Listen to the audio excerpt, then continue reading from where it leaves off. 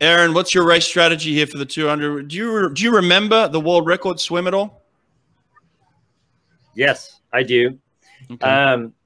You know, I'd venture to say that the not too dissimilar from Lenny's, honestly. I think, you know, 200 it's this confusing distance where it's not quite a sprint, but it kind of is a sprint.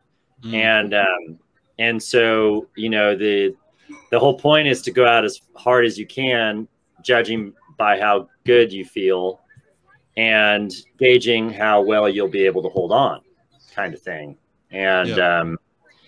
And so it would change I would say it would change week to week. And the important thing, especially to meet like this, is the strategy kind of has to change depending on how you feel. And if you feel good, better in the sprint type thing, you have easier speed. But if not, you've got to be able to, in essence, I think that the trick for me was to get into a rhythm as early as I could. And that was